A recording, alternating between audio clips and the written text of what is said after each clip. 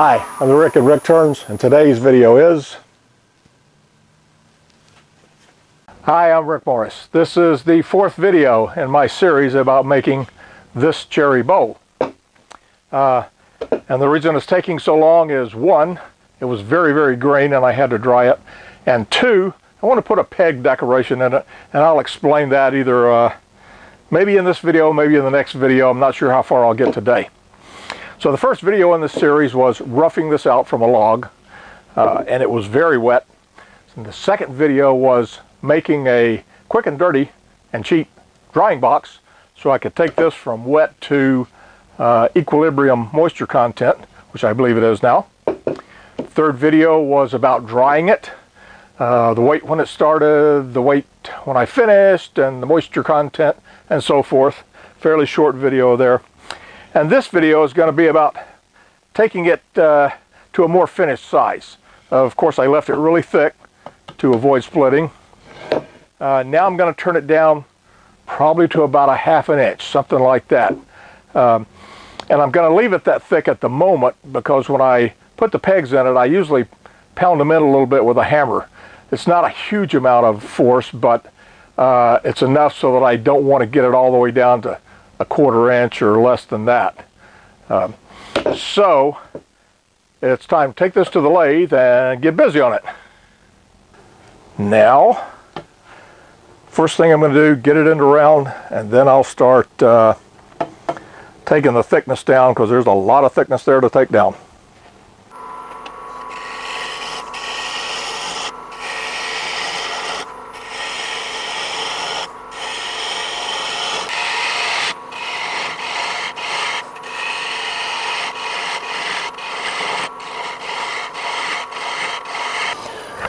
Let's see how that looks. All right, that's pretty good. It'll need more work on the outside, but right now I'm not trying to get a finished surface here. So now, switch over to the inside and true it up.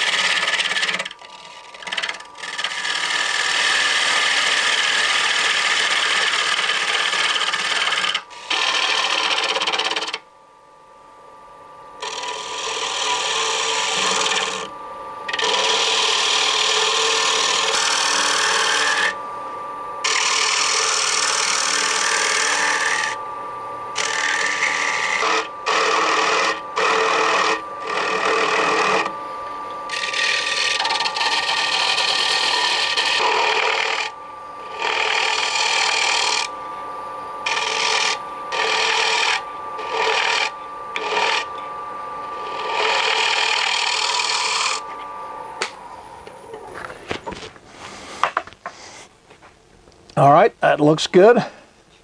Tiny amount of tearing, but not any worse than what I would expect. This cherry's pretty good stuff as far as tearing goes, grain tearing. So now it's really turned down to round again, and now I'm ready to shape it.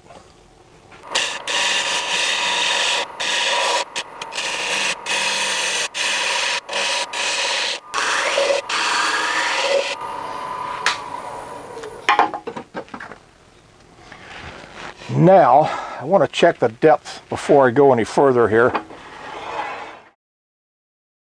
All right, this is my depth gauge right here. And if you see the base right down on the bottom here, that gap right there is showing how far it is from the bottom of the bowl on the inside to the bottom of the bowl on the outside. That is the very end of the chuck jaws.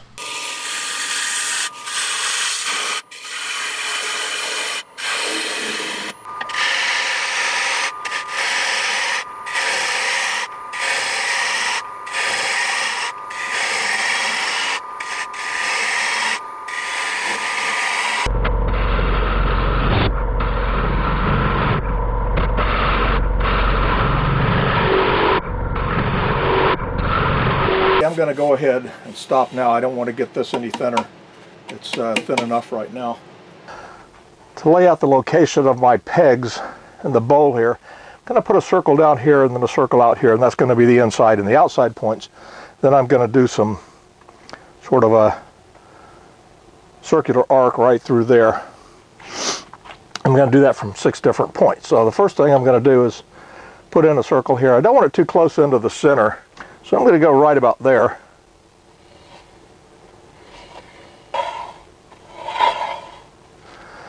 And now I have my 2 circles. Now I've already laid out the inner circle, and now I'm going to lay out the outer circle. Put that right there. Put my pencil point there. Now, what I want to do is just lay out a curve here. Let's see, something like that. I'm going to cut this out with a pair of scissors to use as a template for marking on the bow while it's still on the lathe. I'm going to use a 5/8 inch distance between each peg along this curve. And I'm just going to walk it off. And let's carry that around. I have set up my indexing jig here. It's got a pretty finely calibrated wheel here. I've just got it locked behind the chuck here. And then the pin goes in here. I've got it set to 0 degrees. Now, I've got the tool rest height set so that when I lay the pencil flat on it, it's going to be right in line with the diameter. So I'm set at 0 degrees, and I'm going to make a mark there. Now I'm going to pull the pin out, and I'm going to go to 60 degrees. There it is, 60 degrees right here.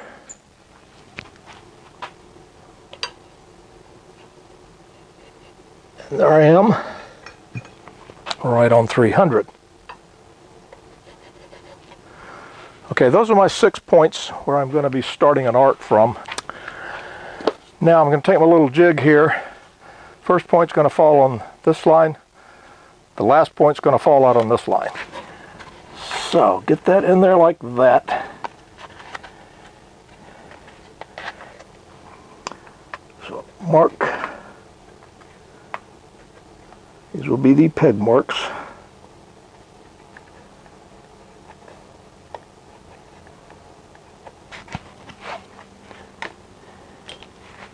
All right. 1, 2, 3, 4, 5, 6. 1, 2. Just want to make sure. Now for the pegs in the bow, I'm going to use a 5/16 inch peg. Now in previous bows, I used anywhere from 1/4 up to 3/4 inches in diameter for pegs. I found that I like the 5/16 inch the best. So that's what I'm going to use here. Obviously, I'm going to need a 5/16 inch drill. And that's what I have right here. And it is a Forstner drill bit. And that is the best that I've found, because you want a smooth entry. And a brad point or a standard twist drill, when it starts, the top of the hole, the opening around the edge of the hole, it might be ragged. I do want to just real quick check the wall thickness again. 1, 2, 3, between 3/8 and a 1/2 inch. If I drill a 1/4 inch hole, 1/4 inch deep hole, that'll be good. So I am going to start it right there. And I want to keep the drill shaft there perpendicular to that particular point of the bow.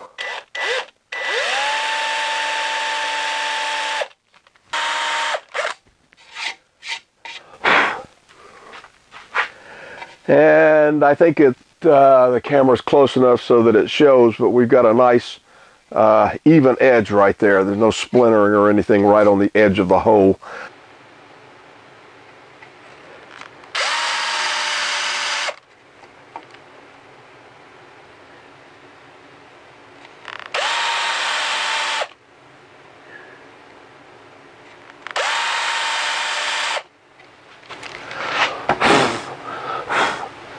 All right, I think I got all the holes drilled, and make sure I didn't miss anything. And let me see, I got 1, 2, 3, 4, 5, 6, 7, 8, 9, 10, 11, 12, 13 holes in each spiral segment, and there's 6 segments. So that's 6 times 13 is 78. This is the type of plug cutter that I'm going to be using for this and for all my plug decorated bowls. You can see it's got 4 prongs on it right there, and those cut a really much smoother hole than what I would get from other types of plug cutters, and there are some other types. For this project I'm going to be using the 5/16 inch holes cutter. That's because I drilled 5/16 inch holes, and I'm going to be cutting them from some scrap wood that I save from everything I do. So I'm going to look, see what I've got in my box of scraps. Whenever I cut down logs and so forth, I have a bunch of scraps left over, and I cut them into narrow strips like this. This, I think, is a piece of white oak. A little on the thick side, but it will work, so I might use that. And I got maple. Good. Maple usually works out pretty well. It is a very light colored wood, and it's also fairly hard. Anyway, I'm going to use this maple right here. Here's my 5/8 inch cutter. I need to mark one side of this, and it's going to be this side right here. And I'm just going to mark it with black magic marker here. And the reason I'm doing this is so I can make absolutely sure when I try to get the peg in the hole that I get the smallest end pointed down into the hole. You would think that'd be obvious, but the taper is very fine, and it is hard to look at the peg and say, oh yeah, that's it.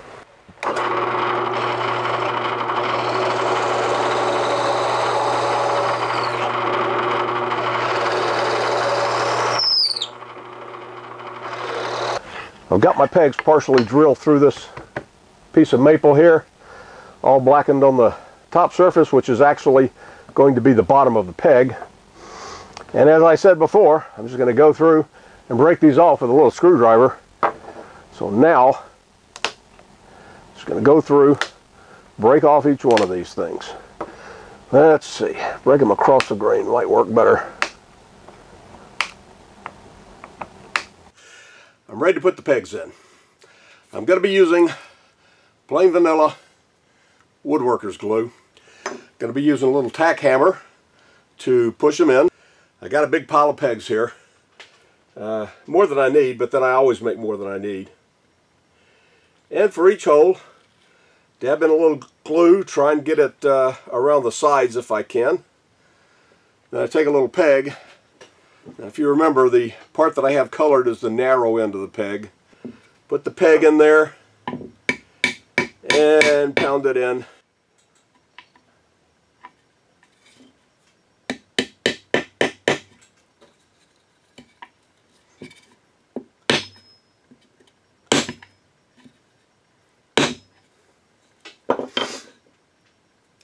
I got a lot of pegging to do here, so I'm going to stop the cameras and I'll be back in a few minutes to wrap it up with the pegging.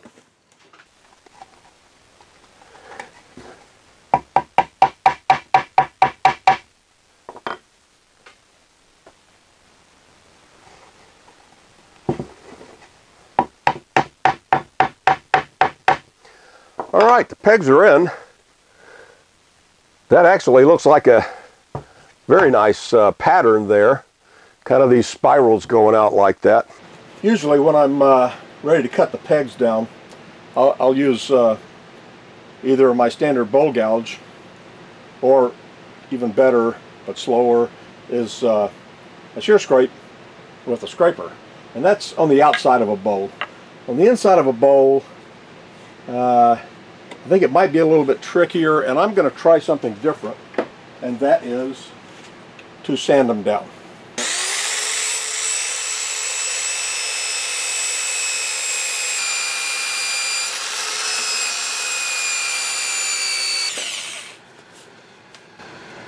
Alright, that appears to be working fairly well. I'm going to turn off the cameras and I'll come back when I'm done because it's going to take a little while. I'm just about done now. I'm going to finish it up now.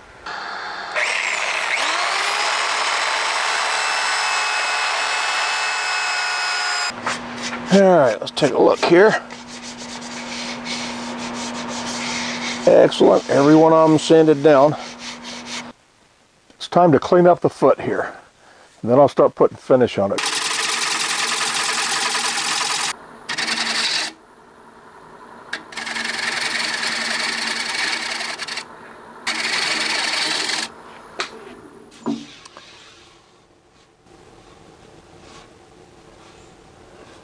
I think that will do. Now I'm going to do some sanding. And as usual for my sanding, I'm just going to turn off the cameras. I'll be back in a few minutes. All sanded. What I'm going to put on my bowl here is what I always use, and that is a wiping varnish. And the wiping varnish is regular old polyurethane varnish, diluted 1-to-1 with mineral spirits. This bowl is going to get at least 4 coats. This is my tack cloth. I'm just getting off any dust in here that has settled on it since I started this morning.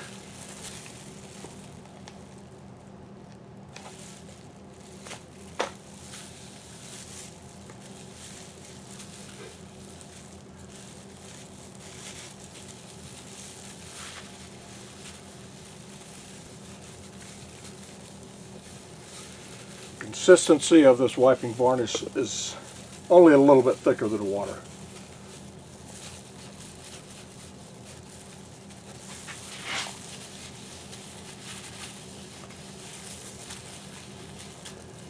Make sure I got everything. This needs to dry at least 6 hours. Alright, I'll be back in a couple of days at least to show the finished product. It's about 4 days later or so, and this bowl has got 4 coats of wiping varnish on it, and it looks pretty good. It's got a nice shine on it.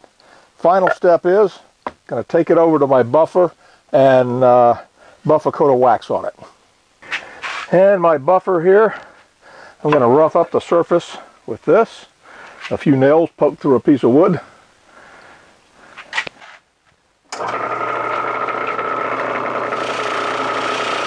And I've got a little bit of carnauba wax I'm going to be using.